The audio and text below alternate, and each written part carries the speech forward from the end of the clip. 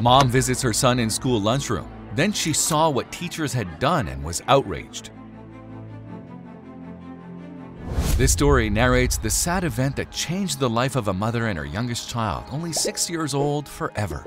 This story is proof that the feeling of love and solidarity of an entire community will always be stronger than any kind of social stigma whose sole purpose is to foster hatred. Nicole is a proud mother of 5 children. They are a humble family, but that has never stopped them from being happy nor from fighting for what they want. Nicole's husband Mark is a truck driver, which forces him to spend a lot of time away from home in order to earn money to support his family. Nicole has not been able to go back to work since she became pregnant with her first child. She never went to college because her family could not afford it, and her academic record was not good enough to qualify for any scholarships. But that never made her feel inferior to the rest.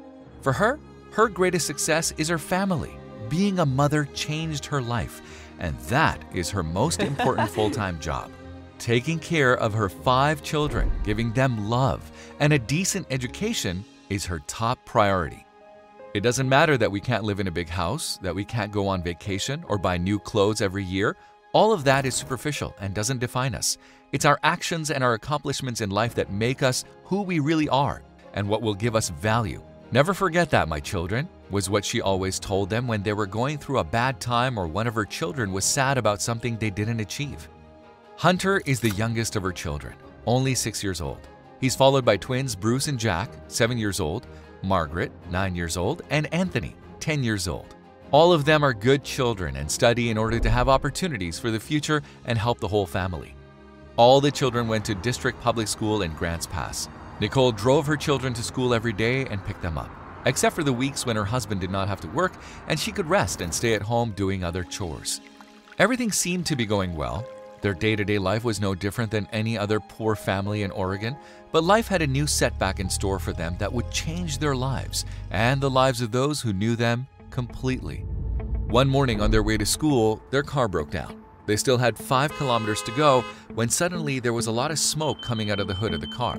The children were frightened by the smoke and Nicole was forced to pull over to the side of the road to check where the problem was coming from. "What happened, Mom? Is it serious?" asked one of the twins, staring in fright at the smoke coming out. "It's probably nothing. This car is very old, needs a lot of repairs, but I don't think it's serious this time. Let's go to the mechanic. He's 5 minutes from here, and if we're lucky, he'll fix them quickly for us to go to school." "You know that in that school, they don't allow the students to be late. They're very strict," the eldest of her sons told her with a very worried gesture. "I know, son, but I can't control when the car is going to break down. That school of yours has to understand these kind of things. You're not late because you are having a party. It is an emergency. If you have problems, tell me. I'll explain it to myself to whoever I have to." Nicole was able to get to the nearest mechanic and was told that the car would be ready in an hour.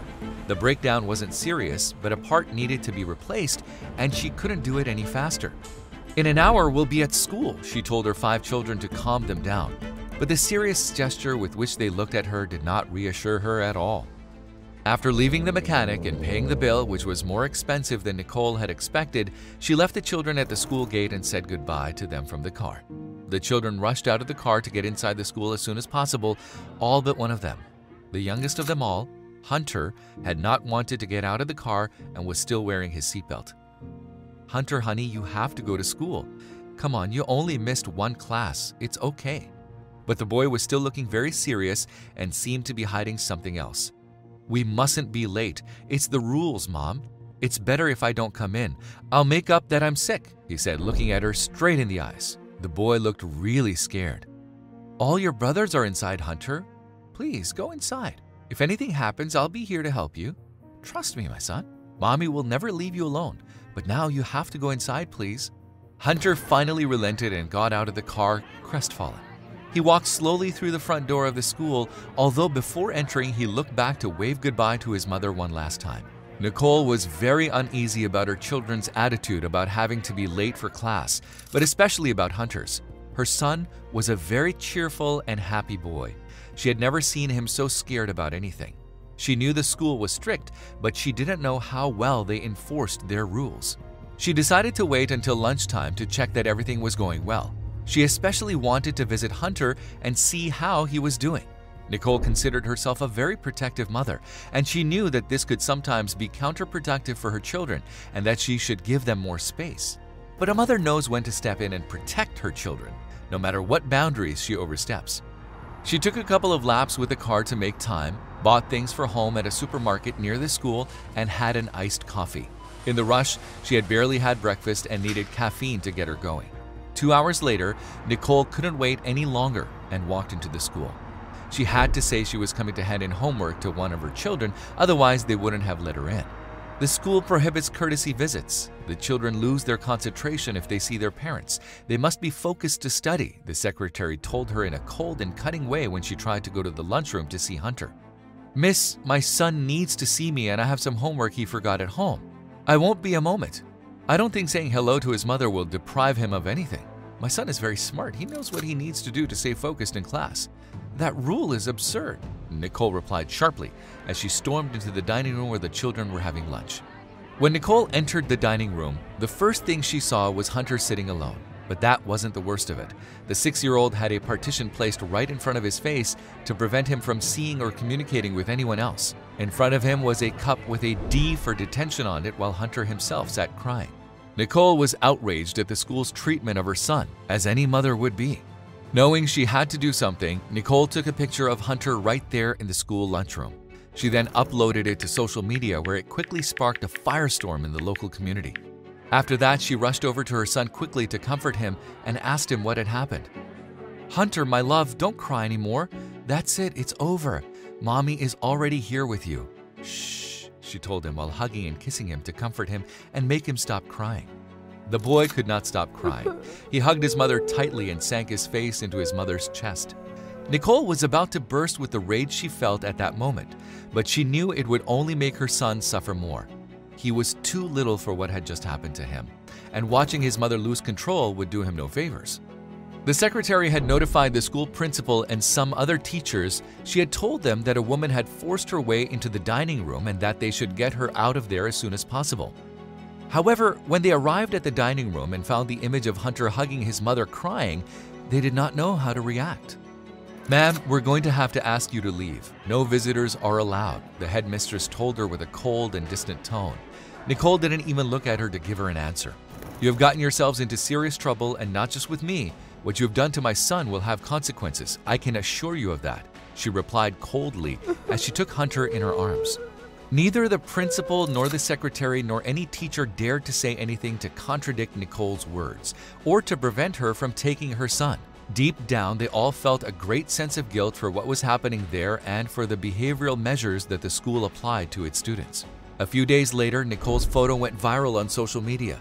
The image of little Hunter crying isolated in the school cafeteria with a pillar in front of him made the networks explode, and all the neighbors wanted to help Nicole to put an end to this terrifying situation. All the parents who had children enrolled in Grants Pass gathered to make a big demonstration in protest against their anti-human punishment measures. The surprise was when not only the parents of the students gathered at the school gates, but also all those who had received the photograph and were outraged to see little Hunter punished and crying. People from all over Oregon had gone there to help them and stop this cruelty.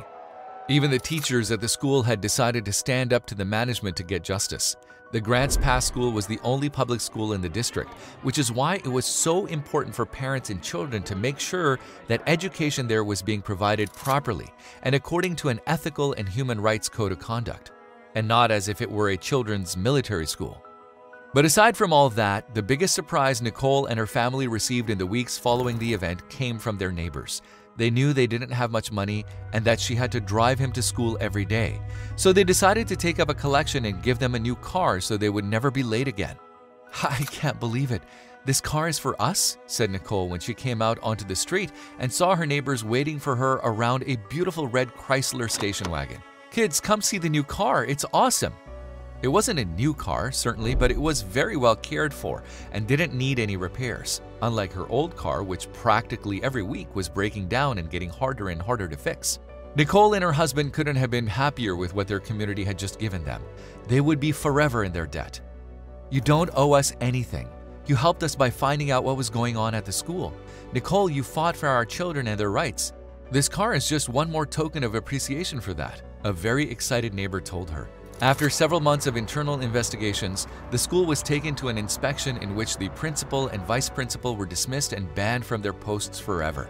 No one else would ever again suffer the torment that Hunter and the rest of the children had to endure in those years, and all thanks to Nicole's courage and the massive support of the community. The solidarity and unconditional support of the neighborhood community was a great act of charity that will help Nicole and her family immensely. The people of Grants Pass proved that where there is love, there's always hope.